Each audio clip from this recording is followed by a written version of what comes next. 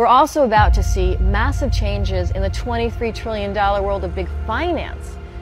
In the months ahead, central banks around the world are planning to go digital.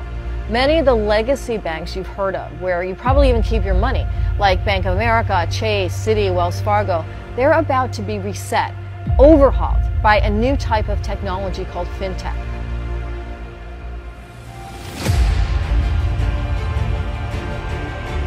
Global liquidity to any market, any country, any place, anywhere.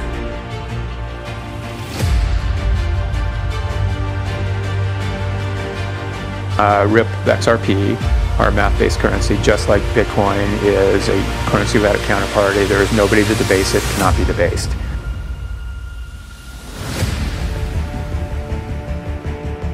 Well, it's because Ripple has a built-in, maybe the world's first, distributed currency exchange.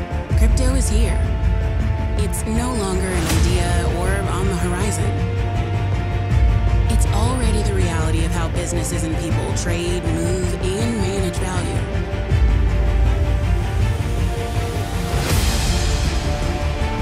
Very good. All right, they got my cart phone in here. I better get my broker on the line. Anybody want to shut down the Federal Reserve?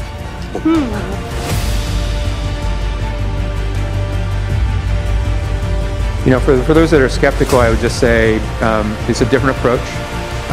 Give us time. Hopefully we'll earn their trust over time that we're doing this in a way that adds the most value to the protocol. At the end of the day, that's all that matters.